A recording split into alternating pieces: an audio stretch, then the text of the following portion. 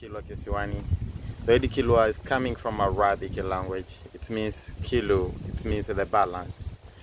The islands are indigenous, were Africans. It make echo sound. Allahu Akbar, Allahu Akbar. So the sound goes in and come back. All people behind can hear it. It's like a microphone. Yeah.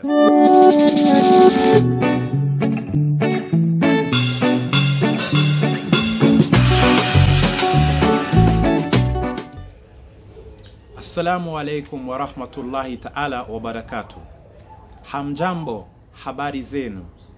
I'm very happy to be here with you today, and greetings from the coastal town of Kilwa Kisiwani. Kilwa Kisiwani is a very important and ancient city or town here in Tanzania. It has had many great leaders in the past, from indigenous African kings and queens, to the Portuguese, to Omani sultans, to the British, and even during the German colonial times. Today you are going to learn more about this ancient town here in Tanzania.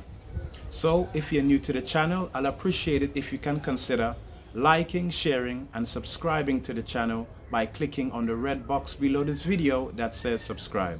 Karibuni Tanzania, Karibuni Kilwa Kisiwani. Today we are on a remarkable journey. Tunatembea Kilwa Kisiwani. Let's travel to Kilwa Kisiwani. It's an island and a national historic site and a hamlet community located in the Kilwa District in the Lindi Region in southern Tanzania. Kilwa Kisiwani is the largest of the 9 hamlets in the town of Kilwa Masoko and is the least populated hamlet in the township with less than 1,000 residents. At its peak, Kilwa hosted over 10,000 inhabitants in the Middle Ages. Since 1981, the entire island of Kilwa Kisiwani has been designated as a World UNESCO Heritage Site, along with its nearby ruins of Sangom Mnara. Despite its significance and historic reputation, Kilwa Kisiwani is still home to a small and resilient community of native residents that have inhabited the island for centuries. Kilwa Kisiwani is one of the 7 World Heritage Sites located in Tanzania, East Africa. Kilwa Kisiwani. The word Kilwa is coming from Arabic language. It means kilo, it means the balance. The islands are indigenous, were Africans. I mean the local people were Africans, or the Swahili people. They were very charming, welcoming anyone to trade on the islands. As traders, the local people were going to the mainland from this island. They collect gold, ivory, rhinoceros horns, leopard skins, timber, slaves, and other stuffs that were obtained from the mainland. They brought to this island. When they collected on the island, they had good connections with the Asian traders.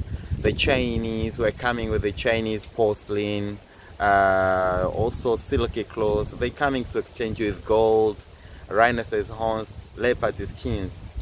Indonesians were coming with some silky clothes, food spices. They coming to exchange with gold. Traders from India, they were coming with the spices like iriki, abdalasin, girigiriani from India. Also they took beads for making ornaments. So they were coming to exchange with gold, slaves, ivory. Even nowadays, if you go to India, in Goa, you can find a lot of black people like me, but they speak Indians because they lived there for a long time, generation and generation, have been continued to be there. Traders from Saudi Arabian countries were coming with perfume, glassware, coming to exchange with golds, timbers, and slaves. This connection of trade between Kilwa, Middle East, and Far East started early before 7th century AD. But on this island of Kilwa Kisiwani, the Sultanate was established around the 11th century by someone called Hassan bin Ali. Came from Iran, from the town called Shubrazi. He came and he bought the island from local chief, and for the first time introduced the Sultanate copper coins also introduced the stone buildings. So today we are going to see the old stone buildings from 11th century onwards up to 18th century. But to see the buildings from 11th century doesn't have meaning that the society on this island started to live here from 11th century. No, the society were here before 11th century, but they constructed their buildings from simple material. They constructed from the wall were coming from poles and the muddy, and the roof were coming from palm leaves. So those buildings were not strong enough to survive to nowadays, except the copy from that style is still exists. This is why we'll see the most strong buildings that were constructed from stone structure came from 11th century onward up to 18th century. But here we are now, we're at the graveyard. At that time people were passing away and were buried too. All of these are graves. Graves are into design. Graves for commonest people, they just put a stone up and down to show someone is buried between, from this stone to this one, to show someone is buried between. But there are graves for VIP like Sultan, or those related with the Sultan were well constructed and planned like this one here. So these ones are for like the royal people? Royal people. Okay. Just as a copy, even for nowadays, normal people, they just place a stone up and down. Those royal people, like the leaders, for example, our president has a very beautiful grave. Yeah. You see, even at that time it was the same. So the leaders were placed in the, were buried, and beautiful grave were constructed like this one. Like this one, okay.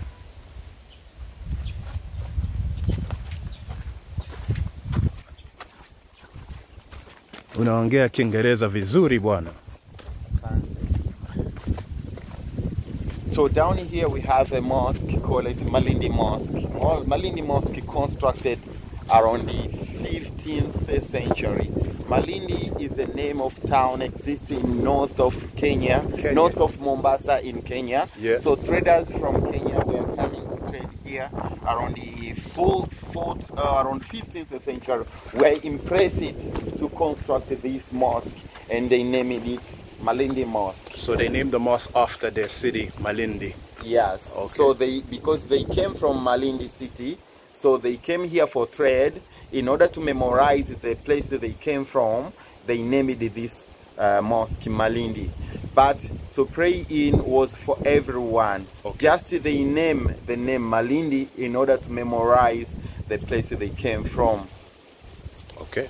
Before you come inside the mosque, you needed to wash your hands and feet. So there is a water tank, the next is a water well. You take water, you wash your hands and feet. So this is where they made wudu or ablution here? Yes, ablution area is here. That's here. So this is what it looks like, guys.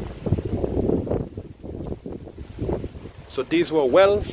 Yeah, it's a water well. Water well.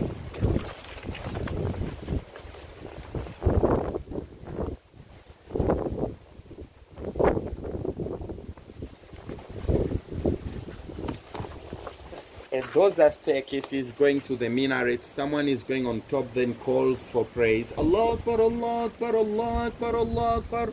People get the message, then they coming in, they take wudu, and then they come on this sandstone to dry their feet, and then they come in the prayer room. Okay. There are two rooms here. This one for men, the next room there is for women. And every mosque should have this chamber. Call it mihrab or qibla. It shows Mecca direction, because all Muslims during praise are needed to face to Mecca. So here is used by the leader of prayers we call Imam. Imam is supposed to stand here while other prayers comes online behind him. When he is praying, it make echo sound. Allahu Akbar, Allahu Akbar. So the sound goes in and come back. All people behind can hear it. It's like a microphone. Yeah. It's had a flat roof supported by these pillars and wooden beams on top. We see the holes over there where the wooden beams laid to support the flat roof. Although the mosque was constructed around the 15th century by the Lindi people, but around the 18th century, when the Omani gained control of Kilwa, they did a renovation for this mosque and they continue to use it. Okay. So when was this mosque stopped being used? At the end of 18th century, traders shifted out of this island. They went to set at Kilwa Kisiwani. So very few fishermen were remained here who didn't manage to continue using this mosque because there were so many mosques. Totally there were 99 mosques on this island. Yes, so they were using like one mosque. Yeah, so this one was real abandoned. Okay. So, yeah. So this is what inside the mosque would have looked like, guys. We're actually walking and standing on ancient ground here in the Lindi Mosque, and you can see this section would have been for men, and then like Othmani has said to us here, there will have also been a section for the women here. Now this is what it looked like, and you will have also had the view of the coastal side here in Kilwa Kisiwani.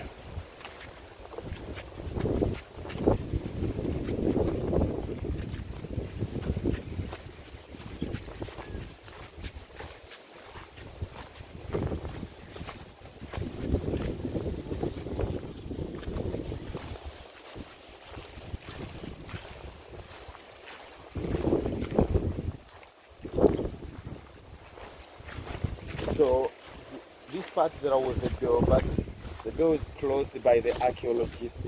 Through this door you could come in for the washroom. Washroom. It's a water tank with the toilet here. Okay. So here used to be like a slab. Yes. Toilet area was here. Okay.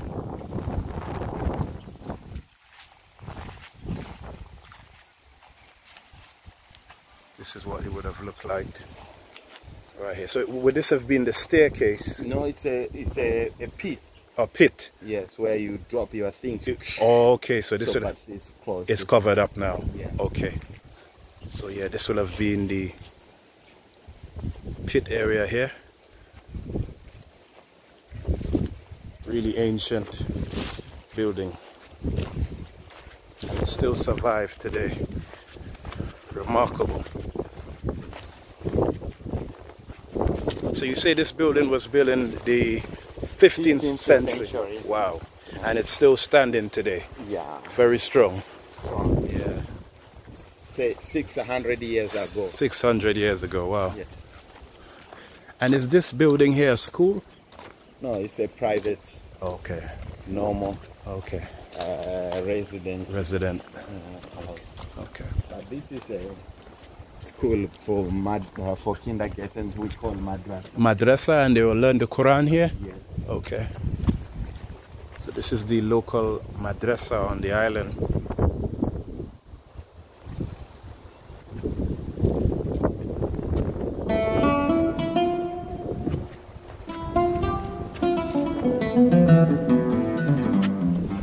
So this is fort. It's well known as a gereza.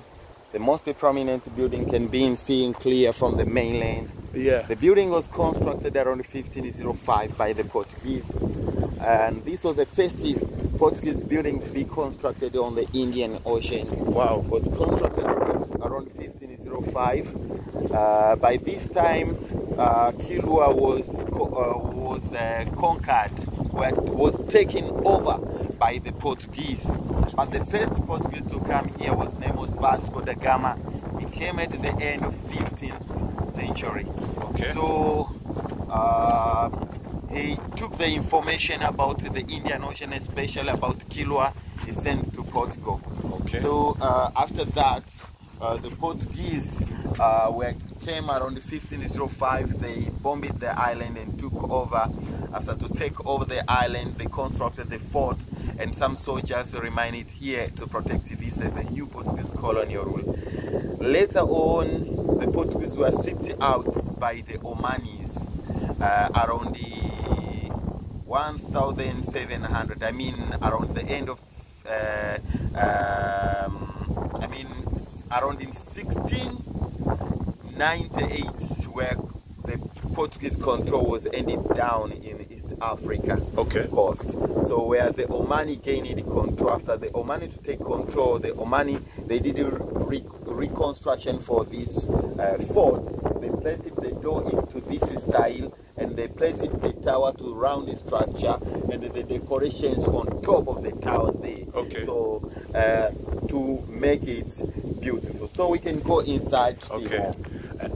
I've noticed, like on the top there's an Arabic writing that says Bismillahir Rahmanir Rahim. Yes, in the name of Allah, the most beneficent, the most merciful. Right. And down there is inscriptions part from the Holy Quran. It says Inna Fatihna Laka Fatih al-Mubina. It means that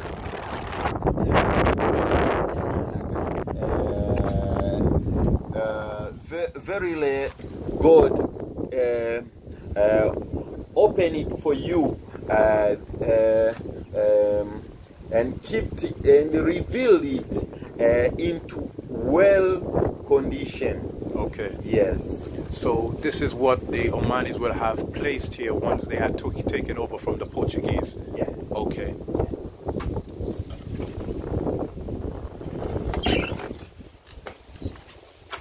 Wow.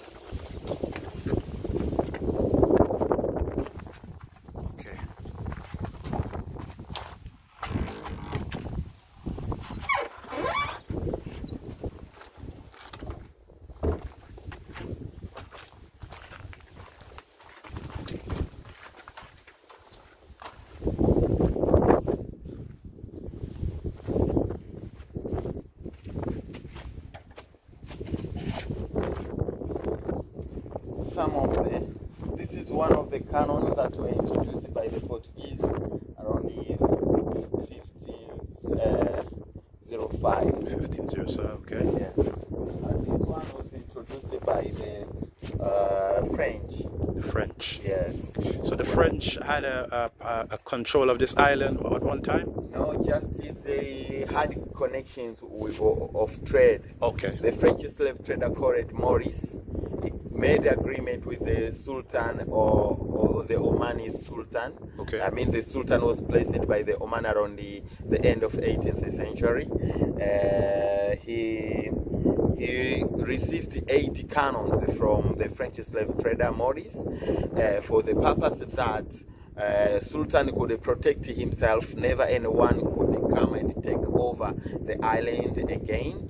And Maurice could get benefit of buying slaves for every year from Sultan of this island of Kilwa, and then he could take slaves from Kilwa. Maurice could take slaves from Kilwa to Mauritius, Reunion, and Madagascar for working for sugar and coffee plantations on the French colonies. Yes, and then they were taking those products to both to and not in France. Then they supplied to different parts of Europe at that time. Okay.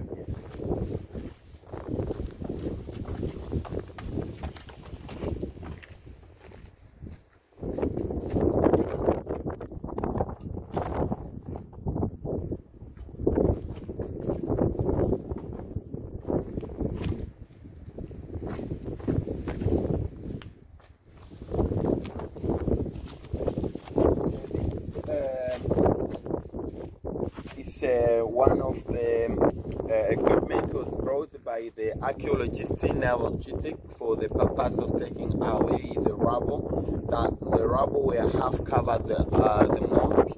After the island to be abandoned, the buildings that were beside the mosque, some of them were collapsed.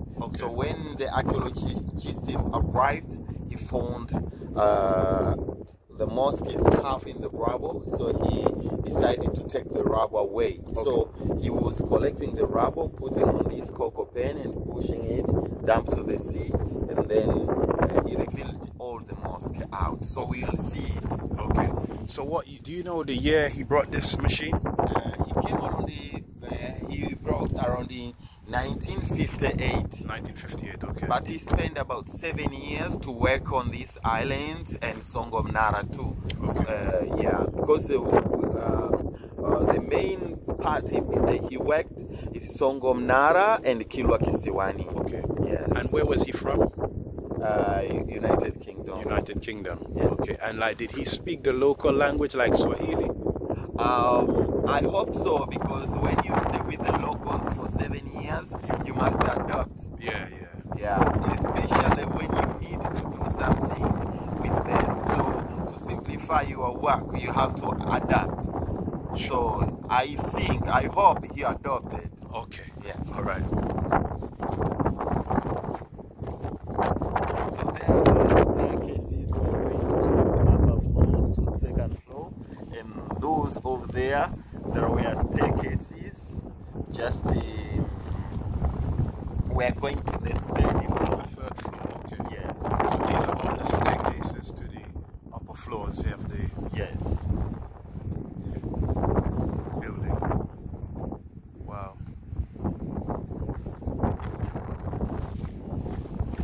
Here are staircases. We're going to Second floor. Okay. So these are all the staircases, guys, of how it would have been a long time ago, and you can see it is still very much strong. It still stands today, and this is what it would have looked like. I'm sure in its heyday this would have been a really grand and beautiful building here, especially when you can see everything that's happening on the coast. So from here you can see everything that's happening on the mainland in Kilwa Masoko, which is out there in the distance, out there.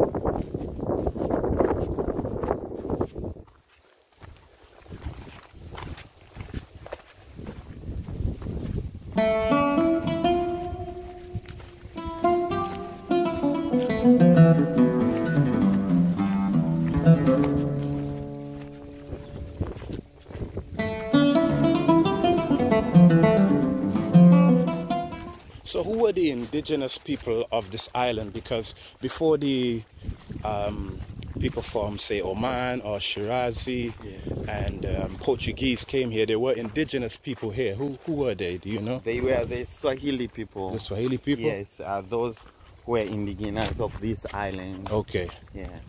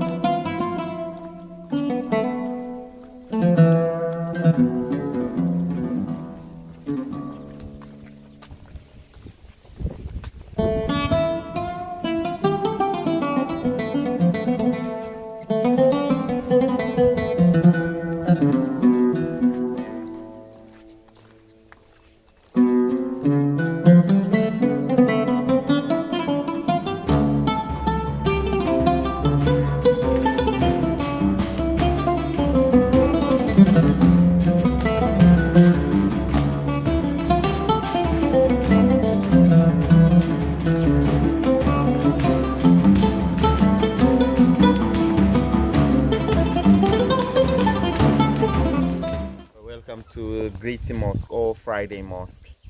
Friday Mosque is the biggest mosque on this island. Okay. Was constructed around the first part was constructed around the 11th century, 1,000 years ago. That is the in front side. Wow. Was constructed by Sultan Hassan bin Ali, the first Sultan of Kilwa. But later on, the number of prayers was increased so much. Then they decided to add this part. Was added by Sultan Al-Hassan ibn Sulaiman. He was a very famous Sultan of Kilwa. During his lifetime, he got opportunity to meet with Mohammed ibn Battuta, the great Moroccan traveler, around 1331, on this island. Right. And the only Sultan of Kilwa who introduced the gold coins during his lifetime around the 14th century. And the only Sultan of Kilwa that introduced the biggest palace than all sub-of-Sahara around the 14th century. The only Sultan of Kilwa extended accommodation to Songomnara Island around the 14th century. So he had a private entrance way when he comes in the mosque. He used this door to come in. He washed hands and feet from there. Then he got to pray. But on his way back out of the mosque, poor people were kept online waiting for him. He gave them new clothes as a sadaqah for each one. Okay. And one day, one of the poor people asked him, "Please, Sultan, I want your clothes that you dress it." Sultan went inside the mimbar and he changed his clothes and he gave the clothes to that poor people, this poor guy. So then that poor guy said, "Okay, thank you, Sultan." And then he went with those clothes, put clothes and keep them on the head and go with them at his home. Okay. So it looks like, it shows like this Sultan was very, very kind among of the sultans who ruled the Kilwa. Yeah. So we can go inside some more.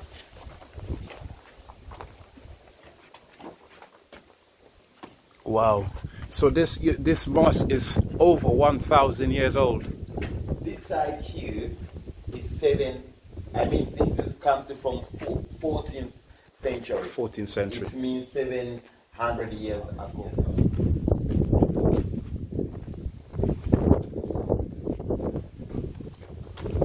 So this would have been the first part of the mosque. Yes. Wow. It was it had a flat roof supported by wooden beams and wooden pillars. Then around the 14th century, the number of prayers was increased so much. So then they needed to have more space for praying in. So they decided to add this point. So this point was added around the 14th century by Sultan Al-Hassan ibn Sulaiman. Okay. The famous Sultan of Kilwa that introduced the gold coins during his lifetime. So this island had their own gold coins? Yes. Wow. And you said, I've heard his name many times, you said the Moroccan explorer Ibn Battuta, he came here as well. Around 1331. Wow. And Ibn Battuta prayed also inside this mosque. In this mosque? Yes. Wow, this is historic, guys. So before to come inside this mosque, you needed to wash hands and feet as usual. So here, this would have been the wudu area. It's the ablution area. Ablution. It's a water tank. The middle is a water well. Then the next is a water tank. You take your water, you wash your hands and feet. You dry your feet on this sandstone down here. Then you come inside the mosque. Okay.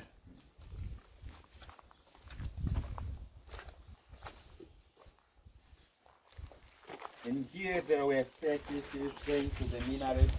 Someone goes on top, then calls for praise. Allah Akbar, Allah Akbar. People coming to pray when they get this sound. But for development nowadays, for the modern mosque, there is no minaret like this. They have been replaced by microphone and the speakers. Microphone speakers, okay.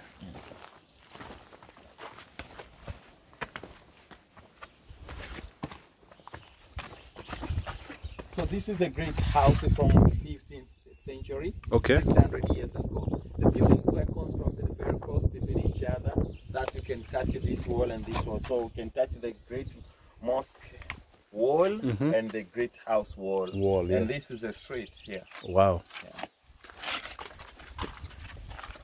So who would have been living in this house? Would this have been the Sultan's house? No, this is not a Sultan's house. This is a merchant's house. Merchants? Yeah. Okay. So this is where the merchants would have been staying. Of course, it's in ruins now, but you still have the foundation which still stands. I'm sure a lot of evacuations would have happened here by the archaeologists, but this is what it looks like, guys.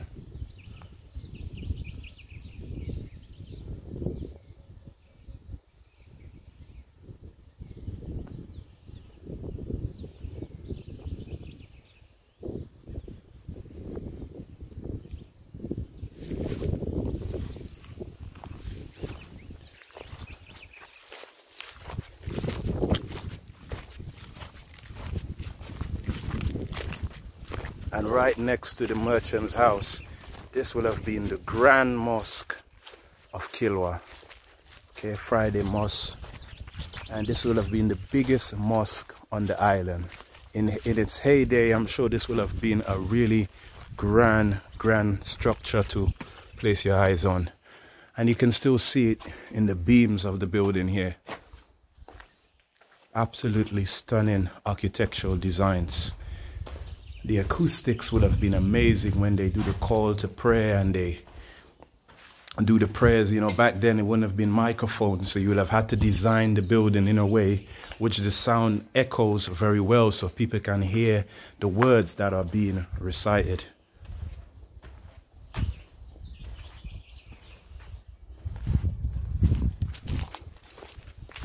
And just like the smaller mosque we had seen previously, this here would have been the Qibla, and I guess it faces towards Mecca, the Kaaba, and this is where the Imam or the Sheikh would have been leading the call to prayer, and the congregation will have been standing behind, and all the way down there would have been people. This section, like Othman was saying, is over 1,000 years old.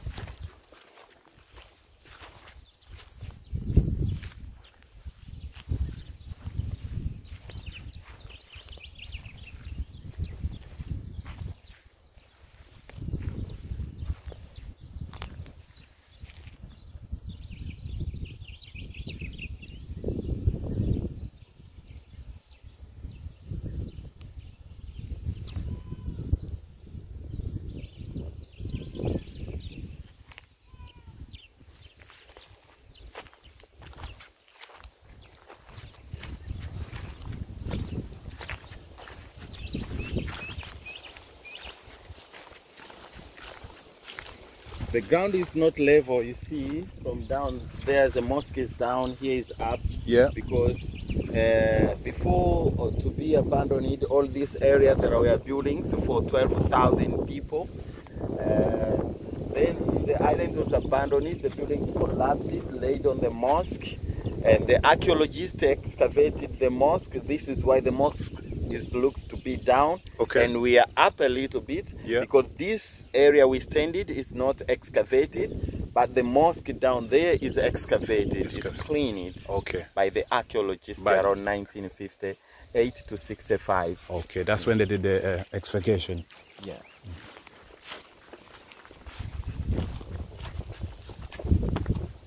I do trust you have had a wonderful experience watching today's episode. We have learned a lot about Kilwa Kisiwani.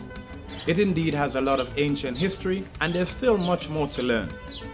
The southeastern region of Tanzania is often neglected by travelers who visit Tanzania, but in my view, it shouldn't be.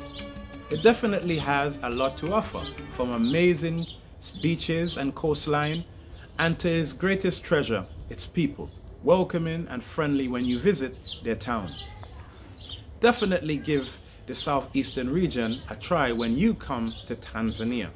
My name is Wemba Imani, and thank you for watching Inspire for Travel. Ma salam, kwaheri.